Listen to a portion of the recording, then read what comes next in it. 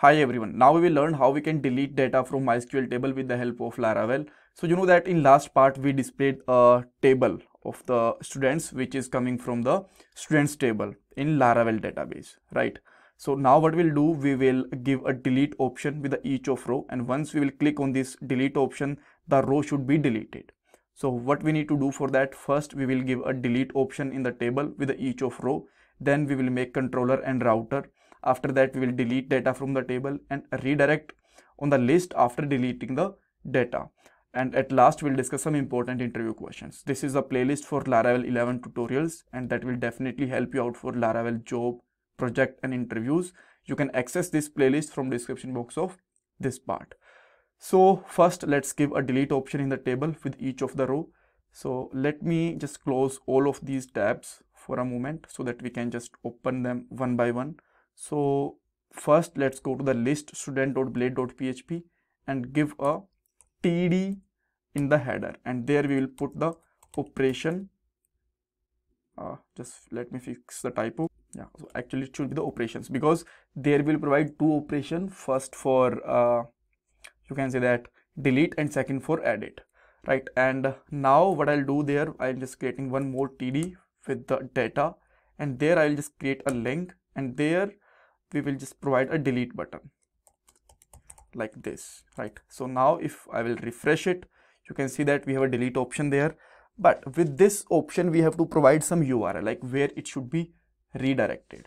So how we will delete, what we'll do, on the click of this link, we will pass the ID of the selected row, or you can say that the current row, and then in the behalf of the ID the data will be deleted. All right, so now in the href, so we will use their double curly braces, and then we will use their delete.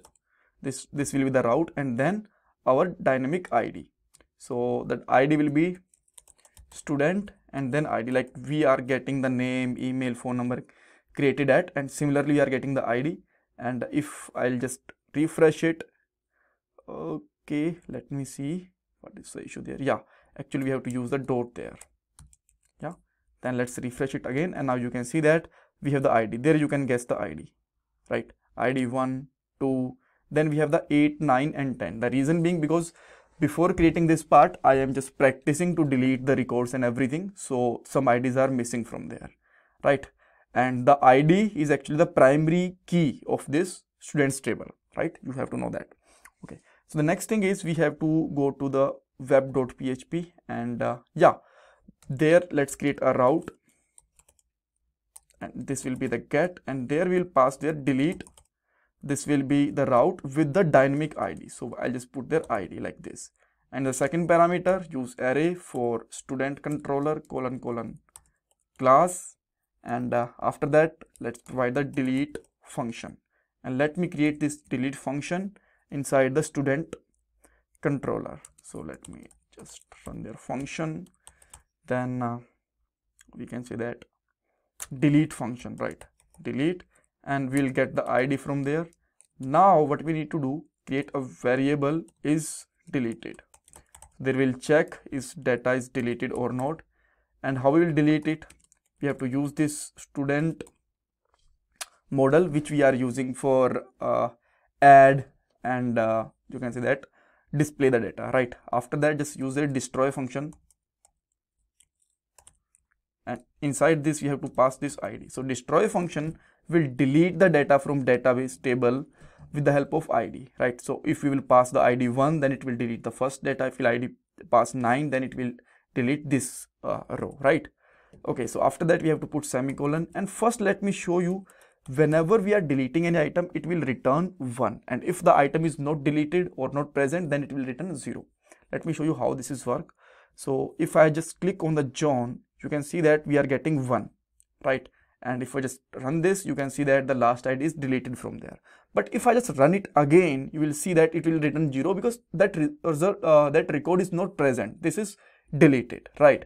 So there we can put a condition, if dollar is deleted, means there is a 1 and the item is deleted, then what we can do, we can redirect it, return redirect to the student list, right? This is the URL.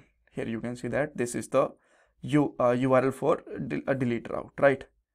And else you can say that echo record not deleted or something, right? So now let's try again. So what I'll do, I'm going back and clicking on the SAM, and what it will do, it will delete the item and then will be back to the list, and the item will be removed because that page is getting refreshed there. So here you can see that this is removed, right? And now there should be only 3 data. So now I will just click on the Tony, and this is also deleted, and you can confirm there, right? So that's all for this part. If you have still confusion, doubts, you can ask me in the comment section. Thank you so much for watching this part, and please don't forget to subscribe my channel, like this video, share your feedback in comment section. Thanks guys.